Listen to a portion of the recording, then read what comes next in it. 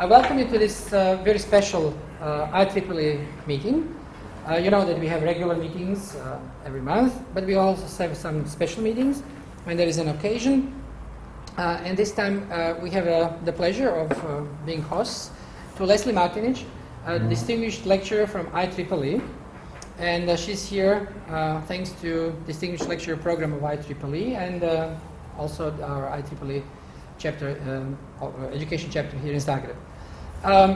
Leslie actually had two jobs we gave her. Yesterday we had, there is a MIPRA conference in Opatija, and for the first time in MIPRA we introduced also the section on engineering education. And this was we had first presentations, and Leslie was kind enough to travel all the way from Austin, Texas to give us a lecture. Yesterday the lecture was about creativity, how important creativity in engineering education is. And today we asked her to give us another view that she has in the whole realm of educating engineers. And she will talk about, as you can see, problem-solving, creativity, and ethics. And Maja Matijašević, our chairman of our PhD committee, is just now told us that one of the requirements that we have and also the accreditation bodies have is to introduce something about ethics in PhD studies, but I believe it should also start from the year one of studying. Although now as a teacher, the first year for the freshmen, I can tell you it's a hard job to do with freshmen because they are very relaxed and they still don't understand what university is. By the end, now they're about to finish their first year, they still call themselves pupils, not students. They don't understand where they come. When you tell them they are future engineers and they're the pride and foundation for the future of this nation, they simply don't understand what I'm talking about. But still, we'd like to hear from Leslie. Short introduction, Leslie is a techie. She's an engineer. For some of us old enough, it will definitely be old enough. Relevant when we say that Leslie helped design remote procedure calls protocol, which is based for today's cloud computing, and some of us used it when we were much younger to communicate among other computers. She also knows how to design a compiler. Guess what? But as many of us, later she found her passion in helping others grow into successful professionals, but also successful businesses. So she worked with a range of startups, also with great names like IBM, HP, Compaq, Novell, whoever remembers those companies. I know, it's so sad. 3M and others. And then also here she has this experience in helping professionals and organizations to assume their leadership role. Leadership in technology, but also in leading nations. And Leslie has experience serving, I don't know how to pronounce correctly the title, but she was actually serving as a professional aide or consultant to US congressmen in a program that they have in the States where professionals spend 1 year trying to help draft legislation and actually push technology and technology-based development of our country in the right direction. Something we miss here in Croatia. We don't have such programs. We don't have some support for our members of the parliament. So it was very interesting talking to her about her experience and how do they do it. Maybe we managed to organize something like this because people who lead the country don't have technical competencies, technological competencies, and we somehow need to provide it to them. But now, to finally stop talking, Leslie, please. Thank you, Predrag. All right, that was a wonderful introduction. Thank you very much, Predrag. Is my microphone on for you? Okay, very good. All right, I'm going to talk today about engineering education and some of the things that are useful and important for educators to do in order to help students move to the future. So let me see how this works. So in my career, I always had, and I always had an office and a whiteboard in my office. And on my whiteboard, I would always write, "All is flux." And that's from the 6th century BC, from Heraclitus, a Greek philosopher. All is flux. And it had various meanings to Heraclitus and others, such as no man can step into the same river twice. And that is because the river's always moving, it's never the same. So all is flux. And that's from, that's from there's my friend Heraclitus. And the other thing I wrote on my whiteboard was, not to decide is to decide. And that's from our friend Jean-Paul Sartre, 20th century French philosopher, existentialist. And what that means is, if you don't decide about some question, you're letting fate take the decision. If you say, well, I just can't figure out whether I want to get married or not, well, fate will take that decision for you, and you won't get married, or you will, depending on other factors, but it's not your choice. So not to decide is to decide to let others decide for you. Does that make sense to you guys?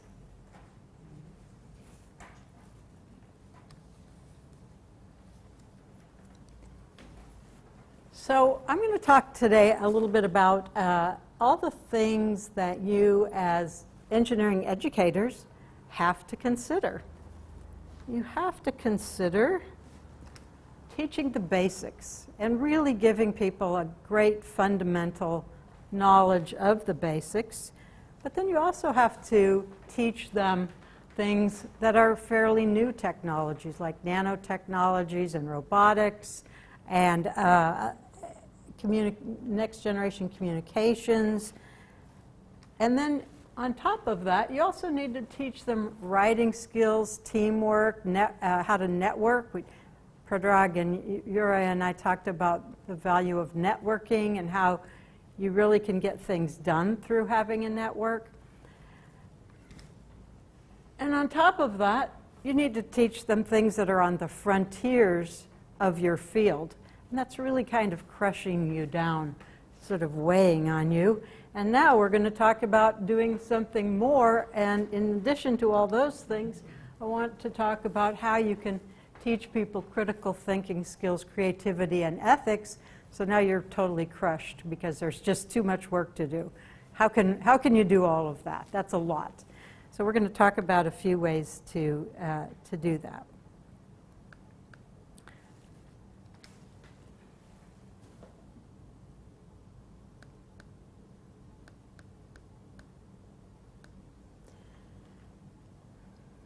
So we're very fortunate to live in a time when technology has provided us the tools to put a man on the moon, to build self-driving cars, to build weather forecasts. Alexander doesn't like that, self-driving cars. I can see from his eyes were rolling.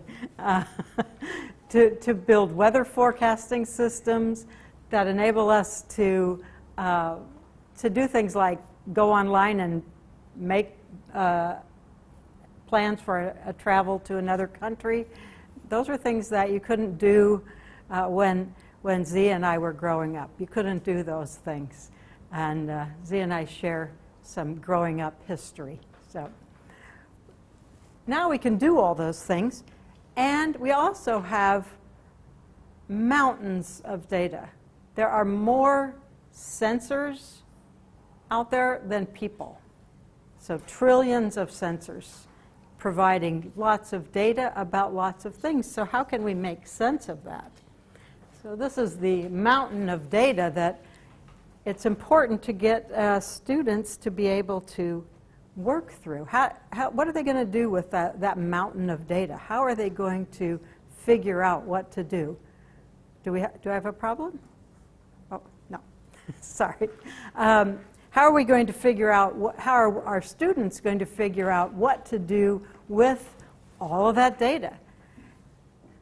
So I'm going to give you a little story about that. So this is the enterprise network map for a company called SolarWinds. And in one location, they have engineers monitoring the incoming data. And they're monitoring the incoming data and they start to get a bunch of alerts that something is wrong. But they don't know what to do about it, and because they haven't yet developed the critical thinking skills, John here, who's their manager and who lives thousands of miles away and is asleep while all of these alerts are coming off, and this guy's just sitting there with his finger in his mouth. He's not doing anything. John's asleep, and he's not telling the guy what to do. And it's not just one guy, it's multiple. So these multiple guys see all these alerts, and when they think John's woken up, they call him and they say, "What should we do?" And they couldn't figure out what to do about the alerts until they asked their manager how to handle the alerts. Now, the value to John, their manager, by the way, his name is John Martinich. He's my son. So he's another Croatian. The value to John is that these people can handle the alerts while he is sleeping, because they have a 24-hour operation, obviously. But if they don't know how to handle the alerts, if they don't know how to take action, and they're just expecting that their boss is going to tell them what to do, then they're of no value to him, because he might as well do it himself if he has to tell them what to do every time they get an alert. It's just the way our young engineers are going out into the world. They have to be able to know how to take in the information and make some decisions and take some action. If they don't, they're not very useful. John's a very good engineer.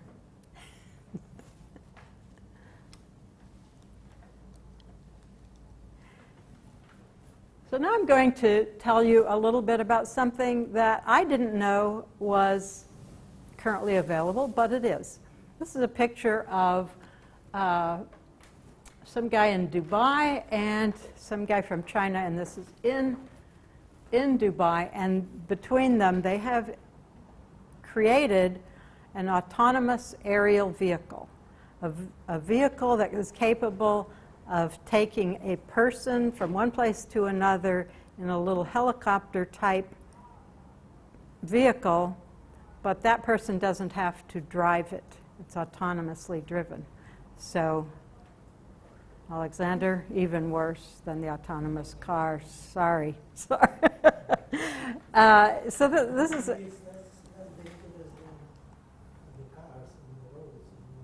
Yeah. This is... Well, I'm thinking about what's it going to be like in my sky. You know, I can see the sky from my house, and now it's going to be filled with these things flying around with people in them. I'm not too happy about that. So let me show you a little bit about that. Let's see if I can just click on this. So this is a test flight of this autonomous vehicle in, I think it's in Guangzhou in China.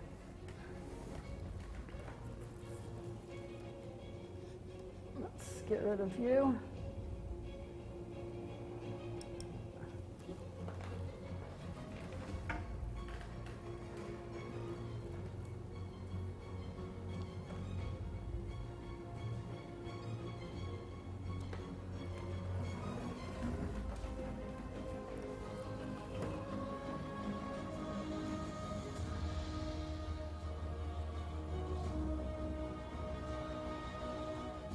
So here's these poor innocent people sitting by their cars, standing by their cars, and all of a sudden a vehicle comes out of the sky with a person in it.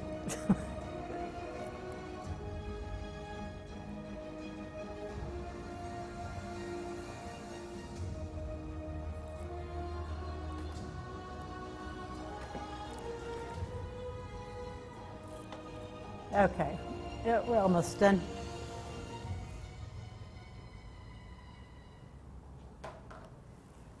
I think that that's pretty interesting that they have that. And the company is called eHang, which, whoops, sorry. We'll see about going here, left, click.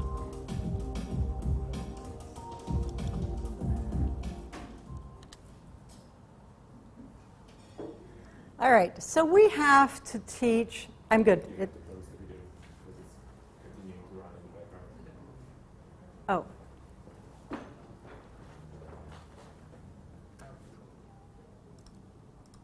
Thank you.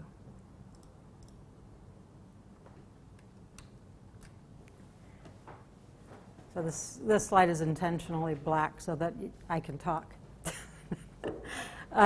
We have a lot of things that we have to teach our student, but we can't imagine all the future things that they're going to encounter. Zia and I talked about how when we were students, we were using slide rules to do calculations. And then we had little calculators. And the calculators were very expensive. And they even had a calculator, what was it called? It was a piece of equipment that you screwed into your desk, and it then created, a cradle. And it created a place to put your calculator and then close it and lock it so you could leave it at work locked on your desk. Now, that's a different era. But that's when we were learning how to be engineers. How could we have thought about teaching our students things like smartphones, the communications technology that we have, much less autonomous drones that carry people? So we couldn't have envisioned that. And I suspect that you will recognize that you couldn't envision all the things that you're teaching your high school students today, and that others are teaching, and that Uri is teaching his college students. What can we imagine that's going to be in the future? There's so much that we can't. So what we need to teach our students is how to learn and how to be perpetually ready to embrace change. We can't teach them what's coming, but we can teach them how to learn so that they're ready for what's coming. Does that make sense to you? Yes. Okay, very good. All right, so I think these are not easy things to do. So I've got a few thoughts about things we can do, and you probably already know them, and you probably already do them, but one is to use problem-based learning, and another is to go from keeping it real, to go from specifics, real examples, and as I was talking about yesterday, real stories. So I just told you the story that Z and I used slide rules to do our work.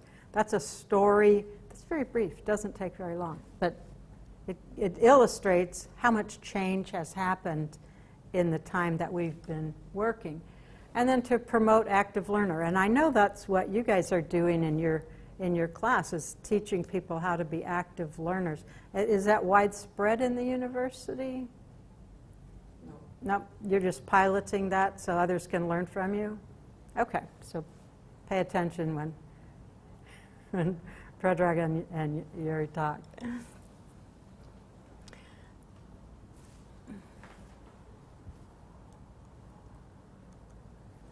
All right, so now I'm going to do something different, and that is we're going to try this out. And there's 1, 2, 3, 4, 5, 6, 7, 8, 9, 10, 11. And Marco, do you want to play in this game too? Sure. Good. That's 12 people. So I want you to divide into 3 groups of 4. And look, you already have 4 there and 4 back there. And Marco joins these guys, and you'll have 3 groups of 4 people. And I'm going to give you an example, and it's a mini ethics class. So a mini ethics lesson. And we're going to start with Confucius. And I'm going to give you a mini ethics lesson and then a problem to solve, and then you will figure it out using the tools I give you. Okay, we're going to start with Confucius. So Confucius is, let's see, 6th century BC. And he wanted to talk about living a virtuous life, as did Aristotle, our next guest. And his question that you can boil it down to to ask yourself a simple question is, would your parents be happy about it? It being the decision or the choice that you're going to make. Remember, this is an ethical decision. And in engineering ethics, the choices are often a little more abstract, but sometimes they're very concrete choices. But we're going to talk about a problem in a minute. So would your parents be happy about it? And then here's Aristotle, 5th century BC in Greece. And Aristotle wants to know, can you sleep at night? That's another question that you can ask yourself to help you decide if the decision you're about to make is an ethical decision or not.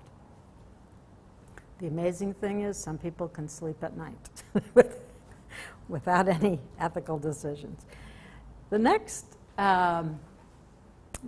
ethical theorist of note is Immanuel Kant, 16th century, I think, in 18th century German philosopher.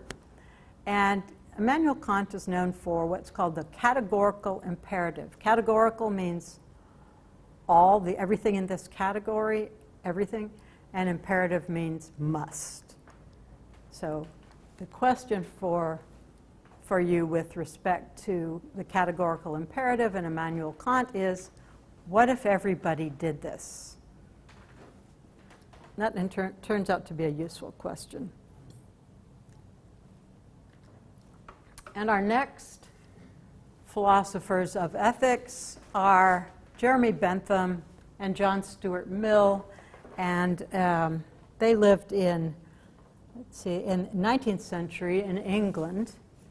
And their question is, what's the greatest good for the greatest number? That's called utilitarianism. So I've just given you 4 theories of ethical discovery, but I've boiled them down, and my friends in philosophy who hear that I can talk about ethics in 5 minutes say that's ridiculous, they need at least 5 months. So, but I know for engineers they're only going to give me 5 minutes. So, okay. What would your parents think? Can you sleep at night? What's the greatest good for the greatest number? Oh, and I missed the other one. What if everybody did this? Thank you. So I want to talk just for another minute about my friend Jeremy Bentham here. Jeremy, this is so you'll remember this. Jeremy Bentham is a professor at the University of London, and he liked faculty meetings so much. How many of you like faculty meetings?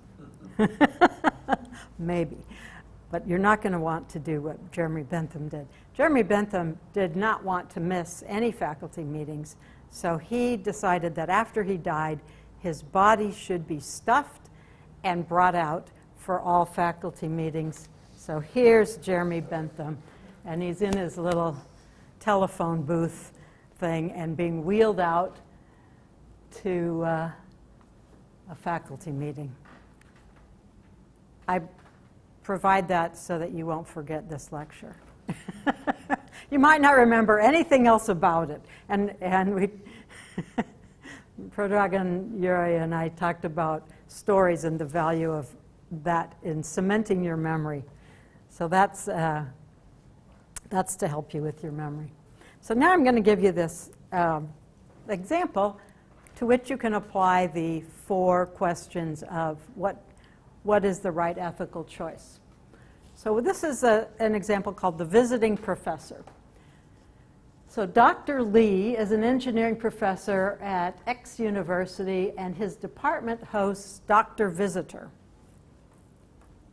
a famous engineering professor at another university, for 3 months. And Dr. Visitor observes Dr. Lee's labs, his meetings, his work, and then 6 months later, Dr. Lee goes to publish his research and finds that Dr. Visitor has recently published the same information without mentioning Dr. Lee. This might be thought of as plagiarism, stealing ideas, not treating him fair, not respecting his work, certainly. So what should Dr. Lee do? And that's the question I pose to you. If you were Dr. Lee, what would you do? and so I want you to discuss the case for 5 minutes among the 4 of you in each team. And which of the 4 approaches seems to help you?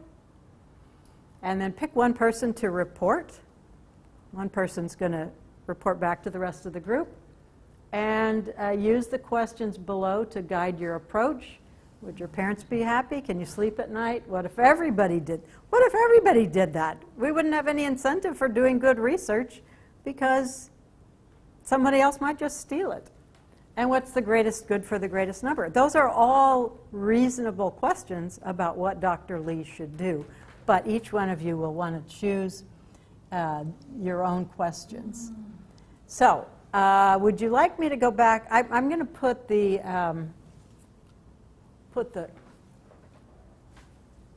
situation up for you to see, and I'm hoping you can remember the 4 questions. I won't put those back up. But, okay, get together with your group, 5 minutes, discussion, and and think about what Dr. Lee, what you as Dr. Lee should do. So Z, can you work with Alexander and Marco and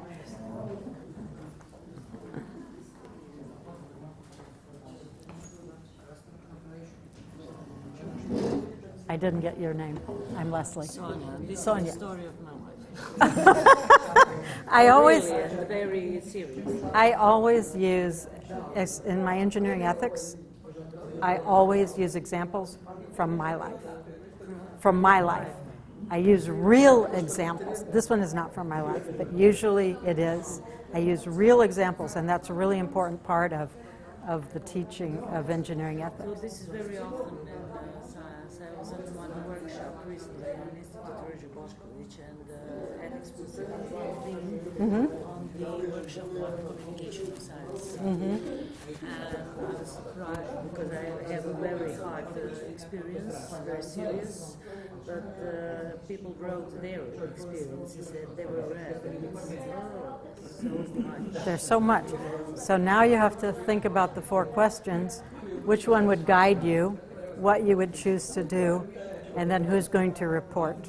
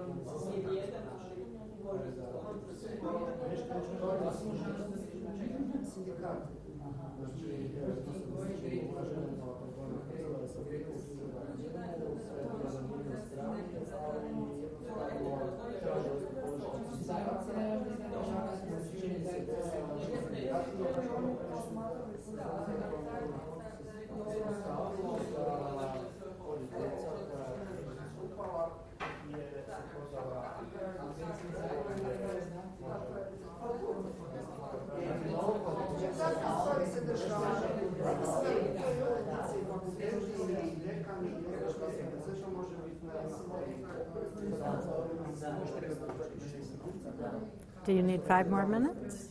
Or are you ready? Do we need 5 minutes? Do you need 1 more minute? 5? 5? Okay.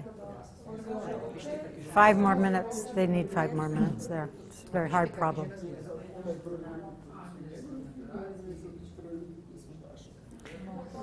They need 5 more minutes, so I give everybody 5 more minutes. I think they wanted. Just settling down there. Okay, I think they wanted 20 more minutes, but I can't give them that. Take 5 months.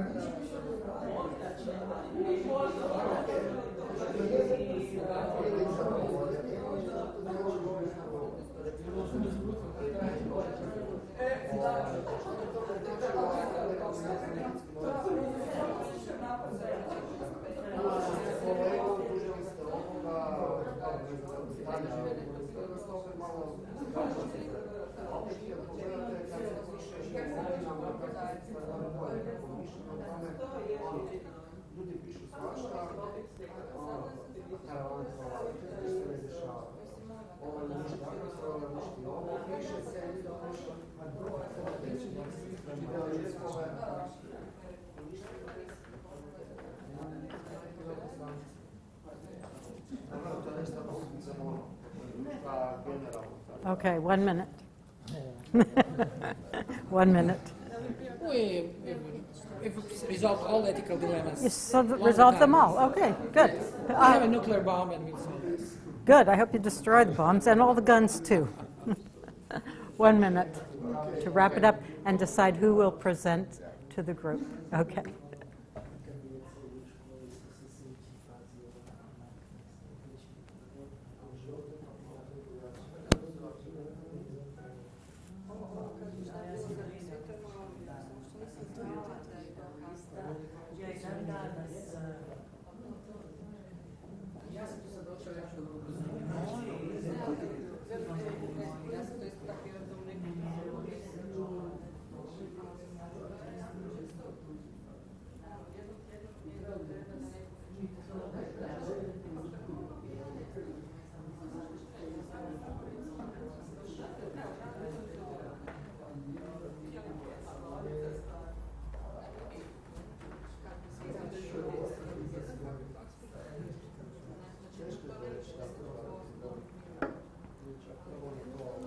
All right. Let's have some presentations.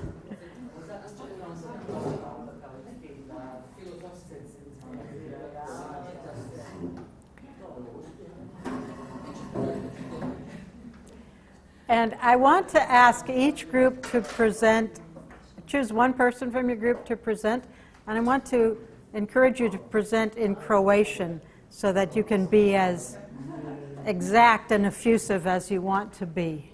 So this group had the most energy behind this. So which one of you is going to present? Sonia? Come on. So we had. And you can present in Croatian if you like, because. No need. But it's fine with me because I think it will allow you to get your point across easily. So I wanted to make it easy for you. So think about what should Dr. Lee do. First, some kind of idea or agreement was that it should be go out with the truth, what happened, and to report it to the people of the institute so that everybody is aware about it, Mm-hmm. and expecting that the institute would be sensitive for that. Mm-hmm. But again, the conclusion was from the group that the experience with such things is that you are really risking many Yes. things, like position on institute, like relationship of your colleagues towards you, that everything can go wrong in Mhm. this way. And the final conclusion was that the consequences of going out with the truth, well, I'm not sure about it because 25 years I'm going in a different way, but it's not good. I have really, really big consequences of that. Mm-hmm. But I'm still optimistic that I will do something with that. Mm-hmm. So sort of a mixed. So this was the conclusion to think about the consequences. So maybe do nothing. Huh? Are you suggesting maybe do nothing? But you know, it's pity why I didn't start, because I have a project that is working to the community in educational and Yeah. research aspect and everything, you know. Yeah. And I have a parallel, I made my parallel story, that I'm not the same with the results that were stolen from me. Mm-hmm. I made it in another way. So let me ask this group, did you think about any of the 4 questions? What would your parents think? Can you sleep at night? Okay. My parents wouldn't be happy. Okay. Well, thank you very much. Sorry. Oh, no, sorry at all. All right, how about this group over here? Who is your chosen presenter? So we derived a set of 3 if-else things that we would try. The first one would be to invite Dr. Visitor to visit us again, and then to try to confront him on the home terrain and try to see what was the misunderstanding, or if we can see what really happened. Mm-hmm. Possibly take him hostage. see what the exact outcome would be. If he wouldn't reply to our invitation to visit us again, then we would try to confront him about the issue via email or something. And then finally, if that wouldn't give us any result, then we would try to contact the editor of the journal where the information was published and express our side of the story, and maybe have the editor contact Dr. Visitor to see what was it all about. Mm-hmm. We would also contact his university, Mm-hmm. and we would also try to explain this to professional associations, whatever, so that, because we don't want that other people fall into the same trap. Right. If he didn't provide us a good explanation why he did it, because maybe he was doing this research before us and was simply dragging the publication, and when he saw that we are also working on it, so he decided it's the latest time that he publishes something he was doing many years ago. We don't know. Mm-hmm. To ask the person. Mm-hmm. And so related to the 4 questions that you gave us, yeah, we think our parents would be satisfied with our decisions. We would definitely be able to sleep at night, excluding the hostage scenario. And if everyone did that, we think it would be a good choice. And we believe it's greatest good for greatest number, I guess, because so we would discourage this behavior that is not acceptable or not desirable. Yes, yeah, very good. Awesome. Thank you, Eric. All right, who's the speaker for your group back here? We think that Anna, right? Anna? Yeah, Anna. yeah. Okay. We think that Dr. Lee shouldn't do anything legally, but that he should contact Dr. Visitor and say to him that it was not okay.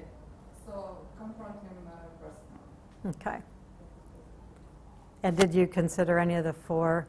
Yeah, we considered, but we kind of thought that it depended on the character of the person. So yeah.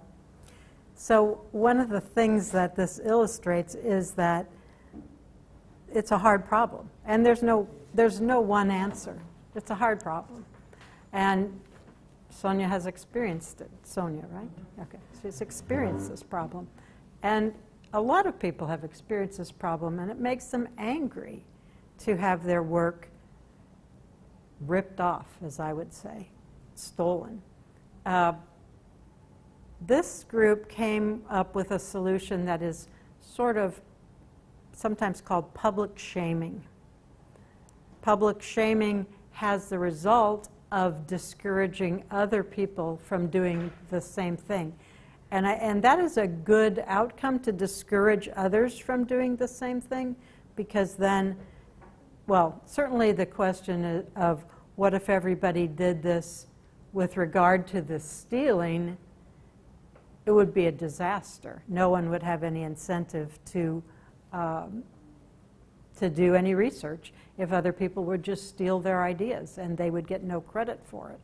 And a lot of us have had great ideas. You might have a great idea in a meeting, and you say your idea, and then the next person says your idea, and that person gets the credit. Especially those of us who are women. We experience saying something, and then somebody else, a man, says the same thing, and everybody goes, oh yeah, Predrag's idea is wonderful. What? I thought that was my idea. It happens. It happens in little situations, and you want to discourage that. So anyway, so that's about public shaming. But it is a very hard problem, and the consequences are something to consider. What are the consequences if you decide to take this guy on? And figuring out how you're going to do it. Now, your group chose to do it in a private email. This group chose public. It's all out there for choice. Those are all choices. So I want to say this, and let me ask first, does anyone have any questions? Okay. I want to say this. What I just did was I gave you an example of how to encourage critical thinking, creativity, engagement, group problem solving, and ethics. How to do that in your class. So that was the example. I teach by example a lot. So you just got an example. Hope it helps. All right, I'm going to wind it up. I just have a few more slides. Too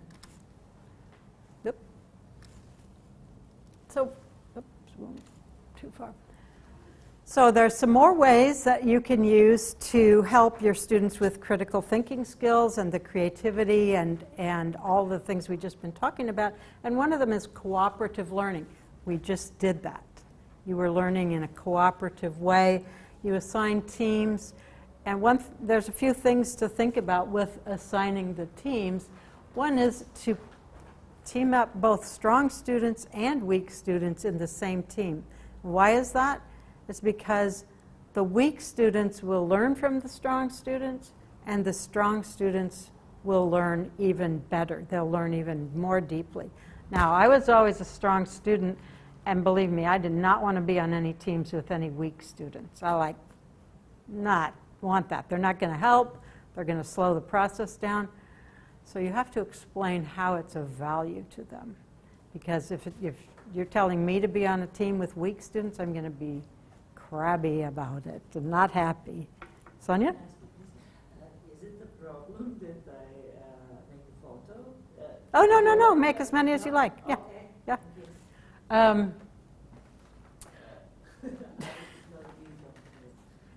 To promote cooperation, don't assign grades on a curve. Suppose you assign grades on a curve, and I'm in a class with Predrag, and he's the smartest person in the room, and I'm the stupidest person in the room. And I go to him and I say, can you help me understand this? Well, if I'm assigning grades on a curve, he has an incentive not to help me, because if the class is weighted on a curve, if I don't know anything, then that puts me lower and puts him higher. But if I learn stuff from him, then that puts me higher, and it balances out and makes his grade a little less. If I grade absolutely, then there's no cost to him other than his time to help me. And it's of benefit to the whole team if each person helps the others. Does that make sense? I found that non-intuitive at first, but now I understand it.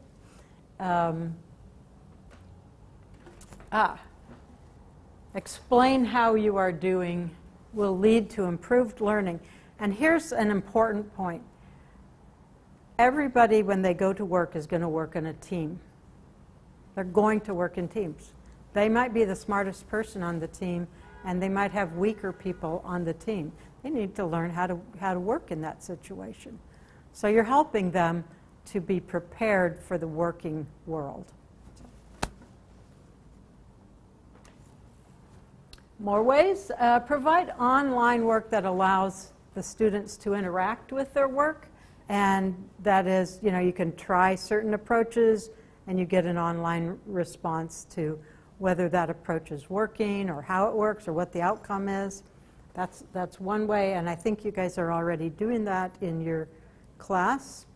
And let students participate in the performance assessment. This is to help you reduce your grading load. So there's ways to reduce the load on you for grading, and this is really true if you have a class of, say, 700 students. But this I found really interesting. This is the student grade versus the teacher grade. And what you can see is that it's pretty close and pretty parallel. So this is an article called The Impact of Self and Peer Grading on Student Learning by Sadler and Good in the journal Educational Assessment. So I thought that was a really important thing to know, that peer grading and self-grading are not off the mark by much with the teacher assessment. So important to know.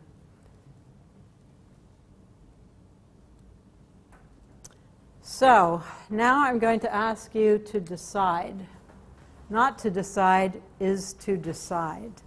That's what I said at first, and I'll just rehearse that a little bit. When you're given an opportunity to make a choice, if you just say, I can't figure this out, I can't face it, I'm not going to decide, I don't want to think about it, it's hard, you are essentially letting fate or someone else decide for you. You're letting that opportunity go by. You're not participating in that opportunity. So I want you to take the choice and decide. So what will you decide to use from what we just talked about? Will you use some more ways that you can engage your students in small groups? Will you use the way we just learned that ethics lesson?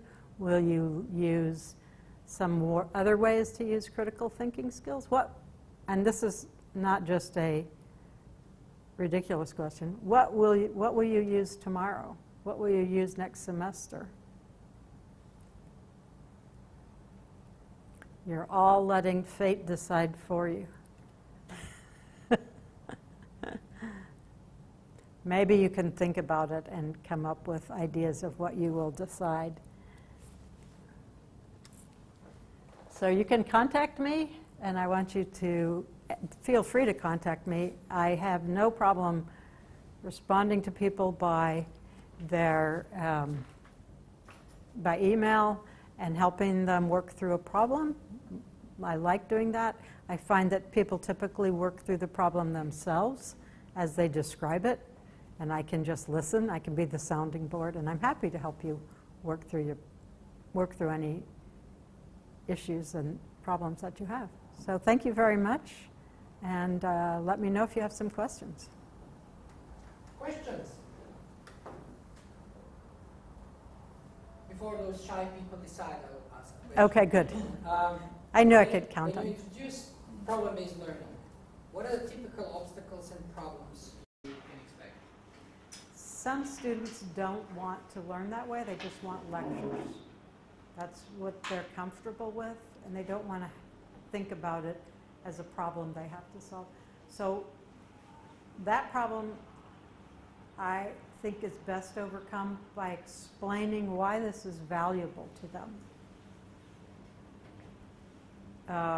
What problems do you encounter with teaching problem-based learning? Similar. Similar? And What not only- solutions? Not only this, if you teach them in such a manner and later ask them to evaluate how much did they learn, was it a good teaching,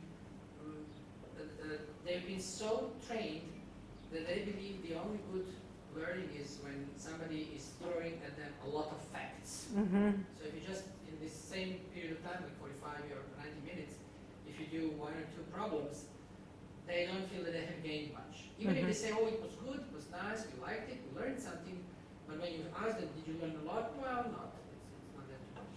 So Another they question- don't value it. Yeah, they don't value it. Another question is, is there any advice of any sort, general sort, or specific to teachers how to find a problem? You know, I need to teach them this. This is my schedule for today, but I won't give them all these details. I will try to find an important problem. How to find the right problem for the topic I'm supposed to teach? This is the most frequent question I get from people when I advocate problem-based learning. Yeah. Any general type of advice? I have found that there are some websites that I can go to get some ideas, but in general, I don't have any advice for that. That's a hard question. I will say this, that all of the work that I do in teaching, I use real examples from my own background, all those years teaching, all those years doing as a computer scientist and programmer. The example I used today was not my own, but I had a similarly close example, and so I did use that one. But so for problems for me, I always go to the real problems from the work that I have done. I think using real problems is very important. I never use made-up problems. I never use silly problems. I remember once I had an interview for a company as a programmer, consultant, and they asked me what was the value of having round holes in the ground for the sewer lines as opposed to a square hole. I'm like, what? This is a ridiculous question. And the answer was that if it's round, it won't fall through. But to me, it was just not touching on the reality of the work I did. And I remember it because I thought it was so insane. So that's why I stick with very sane, very practical, very real problems. And I was glad and sad at the same time that Sonia said, this is my problem. And I always have people in my classes say, this happened to me, or this happened in my workplace, or I know this problem. And so that's what I would choose, if that helps at all to answer your questions, is use real problems that you've encountered that incorporate that learning. It's not easy, though. That's a hard one. So Sonia? the reason why you choose this problem for us to solve, is it so often also in the Western world? Oh yes, I've encountered it several times. I've encountered it as I was the VP of publications for an IEEE society, and I dealt with that with people's articles that were submitted, and I dealt with plagiarism. And in classes, I dealt with typically plagiarism without attribution from students. And so, I've seen it myself. I was trying to find an example that would be specifically for faculty dealing with other faculty. So that's why I chose that one. It was in this institute that Yeah. But I'm also considering always my audience. What's my audience? What do they care about? What problem is going to work for them?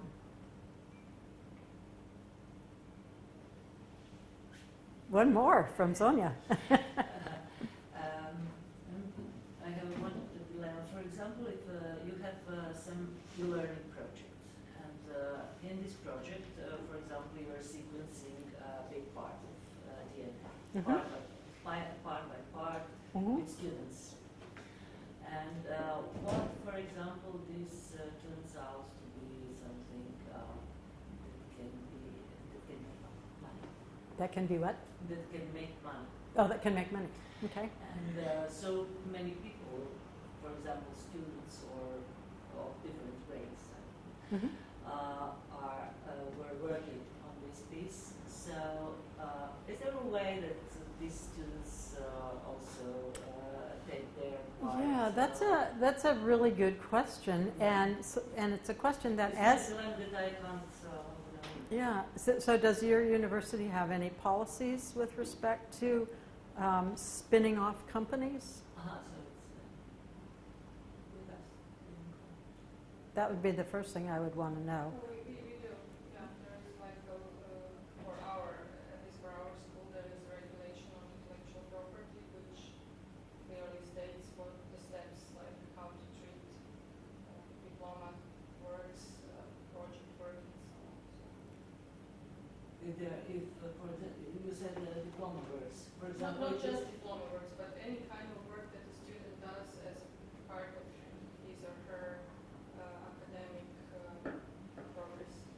As mentors and researchers, we are supposed to report this to the management and say, we anticipate that from this work there might be commercializable intellectual property.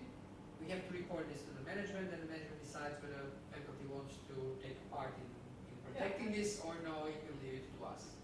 But the student has the right as a contributor to the whole, and even if it's monetary, I think basically that there will be a contract signed between the student and the university on how to proceed with intellectual property. It makes sense for universities to encourage commercialization and for them to retain a benefit.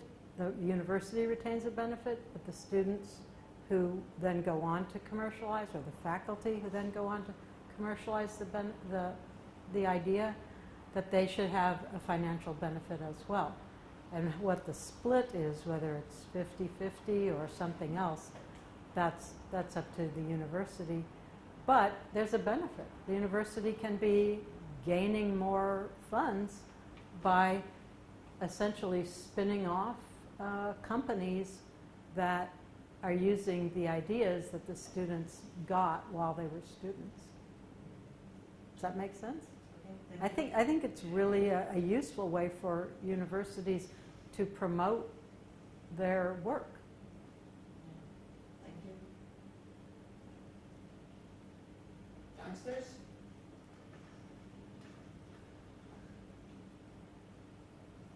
Other thoughts? I'll answer that whole, although I don't know if I mentioned the category anymore. Yeah, I was thinking quickly about the question.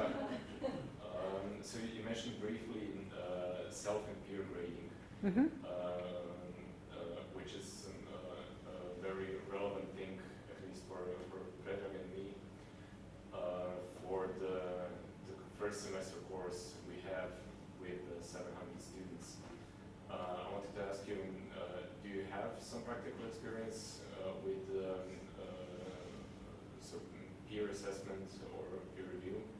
And what do you think about using this tool or this method in summative assessments, so that it contributes to the final course grade?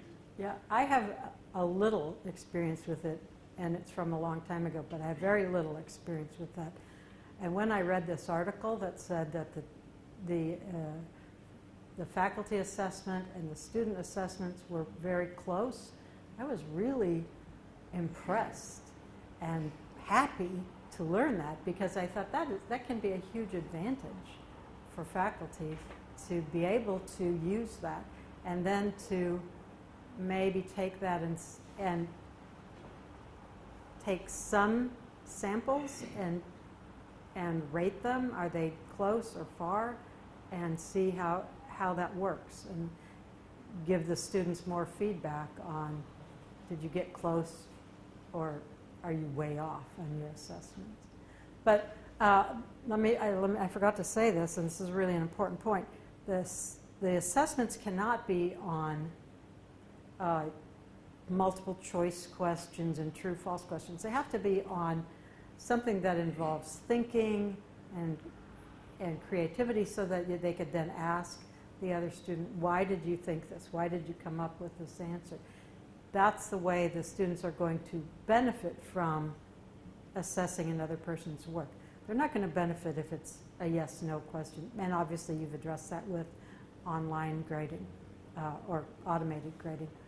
But if it's a question like the one that we just had with the stealing of ideas, then you can ask each other, well, what made you come to that conclusion? How did you get there? What were you? And that's the critical thinking and the creativity part. So how did you get that idea? So I think that it's a very useful thing for written and long answer forms. It's not useful at all for true, false, or A, B, C, D. What are your thoughts, Yuri? I don't know, we're still experimenting with this, and so far it seems to me that, even in our case, the grades that students give each other are really correlated with the grades we would give them. Mm-hmm. They're probably slightly less strict, or about 20% higher than what we would give them, which is perfectly fine with us. Mm-hmm. We just don't want to make them feel bad. Yeah. But what we're not sure is about their feeling of being assessed by people they consider equal, or maybe even inferior. Yeah. We even had a question, why should I do your job? You're a teacher, you're not supposed to grade it. And the answer to that is, you will learn from reading another person's response. You will get more ideas on how you could have done the task, right, and so on. And this points to something that I think has to be addressed over and over again in a class, and that is explaining the benefit. When students expect that they're just going to be lectured to and given a lot of facts, like you said, there's an automatic disconnect with what's the benefit of me doing this problem-based learning, or me doing this other student assessment, or having my work assessed by this stupid person. You know, That's not going to come off as an easy thing.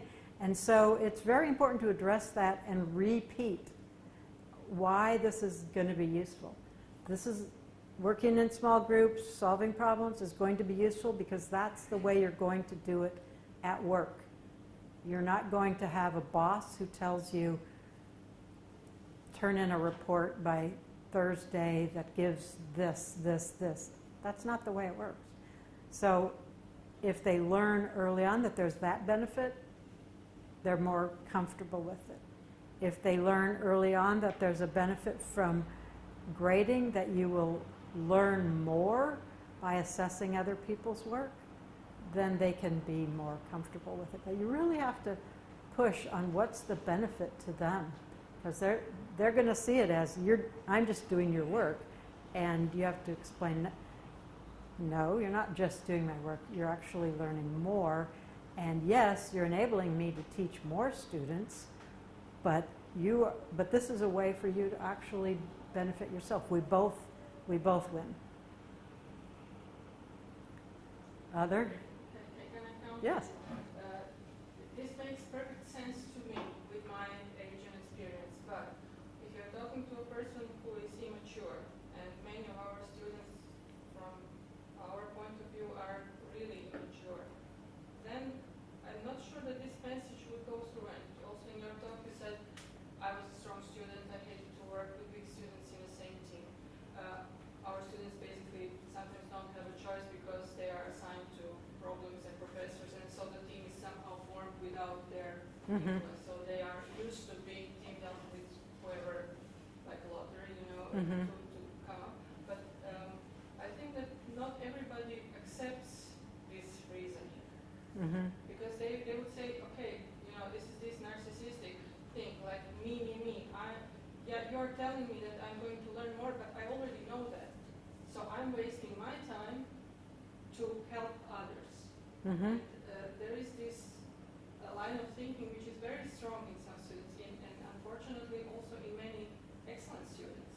Excellent academically, and what kind of people they are, this is another question, but we also see that such narcissists get to the top exactly by repeating this behavior, walking over dead bodies, as we say, that's an expression.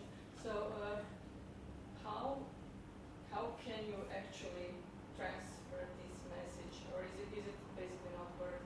So this is maybe also, there's also for a teacher, there's a cost-benefit analysis. If I have to spend 15 minutes to explain to somebody why he or she should do that, maybe I should spend 15 minutes to talk to others who want to go along with this approach and just leave this person do whatever they like. So what would you suggest to do in such a situation when you have a non-homogeneous group with different ideas and views of how they should do things?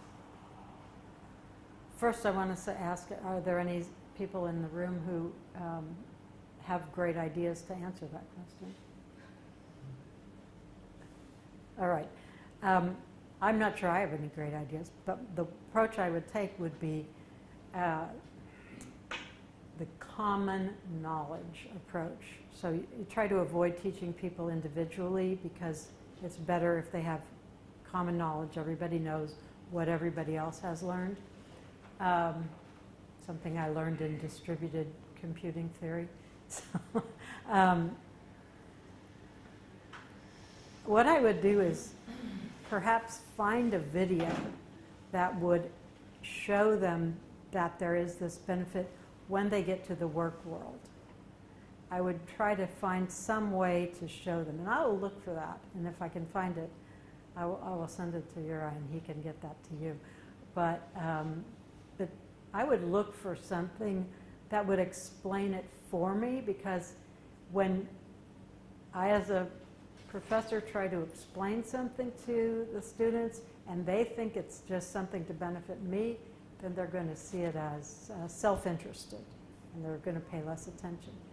If I can find something, I tend to learn by reading, but I know that the young people learn by watching videos. So that's why I say I would look for a video that would explain it and capture their attention. I've got one idea. Do you think that you could maybe, again, create a problem or challenge and let them discuss among themselves? If you have a heterogeneous group, let them discuss some issue so that they see that they have different views, different opinions. And What a there is wonderful merit, idea. that there is a merit of going deeper into this thing. Well, that's how it should work. Basically, as we were put in groups, okay, some of us know each other, some maybe don't. But immediately the four of us had four different, I mean, we were just, throwing ideas, and then we came up with something which made sense to all of us, right? Mm-hmm. So there is this group dynamics taking place, and we are very used to that way of thinking. But for students, they make it work with one person, another person. When you put a group together, sometimes they don't work as a group. They don't have this feeling that they should work as a team. So this is what I have just observed sometimes, and it's kind of, well, I mean, we work in those situations and we deal with it. One note that I wrote myself here, just a few minutes ago, is in this lecture that we have for the freshmen, this course, we have one group exercise.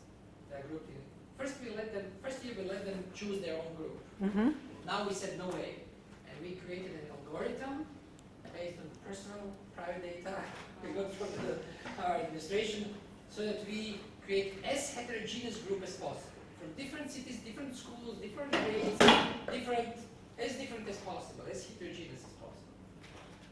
But we have one exercise, and the note I wrote for myself: could we organize everything they have to do as a homework as a group work, and each time a different group?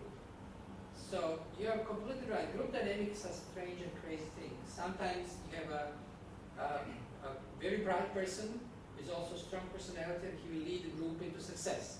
Sometimes you have very strong personality who will lead the group into disaster.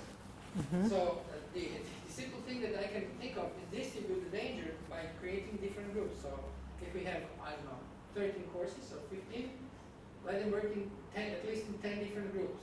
So statistically, they should have all the experiences, because they also have to experience that somebody is leading them into disaster. There's a great exercise that you have in those management courses that teach you management and things. The exercise is usually like this. You get a small video or paper which says, you, the group, are traveling on a small private plane, and the plane crashes over a desert. The crew is killed, but you, the group, survived. And here's the list of items that you can find in the debris of the plane. You can keep only 6, 7, 10. Choose which you will keep, and choose your strategy. Are you waiting for the rescue, or are you going to try to find your way out to civilization? And you are first supposed to do this exercise by yourself, and then later you work as a group, and again put on the paper what is your decision. Then you see a video of an expert explaining you what is the right choice, and then you grade. How well did you do as a personal, and how well did you do as a group?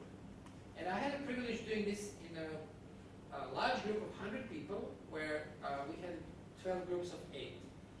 So we had 12 types of outcomes. One outcome, everybody would survive, and when they were working together, they went even better. Another group, everybody would survive, but working as a group, they all died. Everybody would die, and in the group they would do even worse. Or everyone would die, but in a group they survived. And all types of combinations there were. You see, again, this strong individual who is very capable and helping others to learn, or a strong individual who is actually helping others not to learn anything. So this group dynamics is a very strange thing, and all the things can happen. And the only strategy that comes to my mind is put them in many different groups. I can't think of anything else. One of the recommendations that I found in the literature was to have them be in one group and tell them up front, we're going to have groups that last for 4 weeks. And at the end of the 4 weeks, the groups will be dissolved. You can choose to keep your group together if everyone votes to keep your group together. So you can have some group selection opportunities, or opportunities to get out of that group, and you know what time frame it is. So if you're in a group that has a leader who's leading you into disaster, you can say, I'm out of here, and go to another group. But if everyone agrees to be in that group, you can keep the group together. That's one choice, but the choice of letting people experience different groups and explaining what the value is of that, that's an important value. I worked for a lot of startup companies, and I observed the leadership qualities and whether they were going to lead our group to success or failure. I was always the first person to quit. I was pretty well known as the canary in the coal mine because I would always leave. I would try to solve the problem, but if I couldn't solve it, I would say, all right, this is going to fail. I'm going to try another group or another company. Because I was observing the behavior of the group and the dynamics, and I always wanted to get out if it wasn't going to be successful.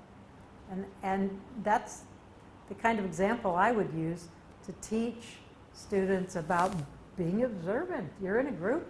What do you see? Is this going to succeed or fail? And if it's going to fail, you can try your best to make it succeed.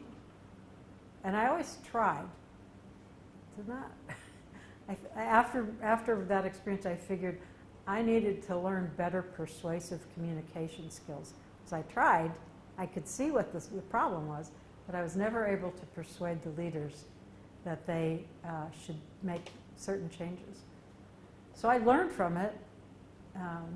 But anyway, that's a kind of example you can give your students that you have to learn because this is what you're going to face in a work situation. And this will help prepare you for that.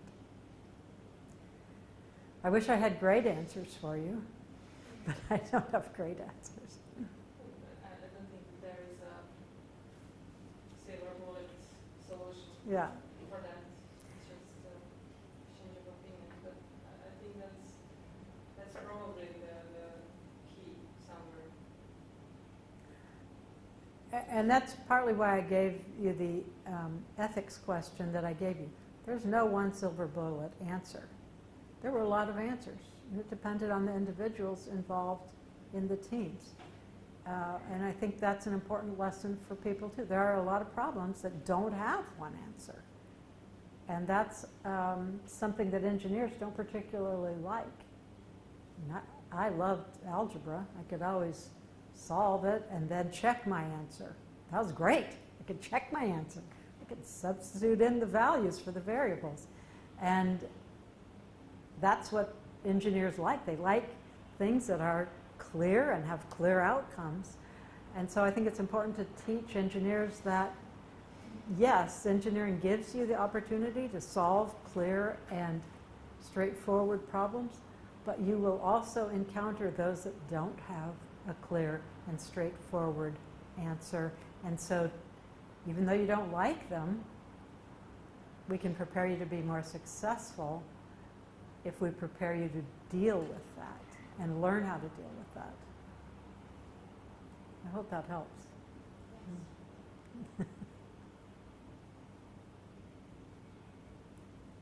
All righty. No more questions. Well, I want to thank you guys for being a great class. You were such a good class with so many good ideas and such good participation. Thank you. Oh, thank you. Thank you, everybody. Thank you to everybody, and we meet in the last, our regular meeting next month, and then we have summer break. We had how many lectures in the past 3 years? Something, almost 40 lectures in 3 years. We had like 35. Yeah, they're all recorded, and occasionally go browse through the Yeah. knowledge that we have accumulated there. Yeah, that's good. Yeah. We will also post videos from yesterday's session in Micro, the lectures we recorded there, and we'll post them. So it will be on IEEE site, since IEEE jointly organized this event yesterday, and we will continue doing so. One thing that Juraj and I realized yesterday is that what we will try to do in the future, we'll try somehow to reach out to the people who actually do some changes, modifications in their teaching, and we'll try to help them understand how they can publish their research, because usually we are not rewarded for doing any changes in education.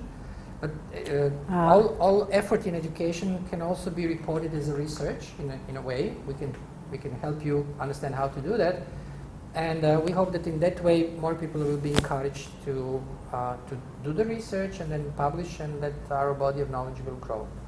So this is one of the things we'll do, and hopefully we'll have also a webinar from some people actually that also have such webinar for IEEE about publishing research in education. Incidentally, these are the same people I was listening to at CEFI conference, the European Conference on Engineering Education. So obviously we're on the right track, and they promised they will give us a lecture. So we'll continue doing so. Thanks. And thanks to the internet audience, it was also great. Excuse me, how, for example, somebody, as I'm outside of it, how can I get this information that you said about the publication of Just follow us on IEEE.hr, and then you find a section for the chapter for education. And all those videos. Yeah. Yes, everything. IEEE, Croatia, education, obrazovanje, and you'll find it.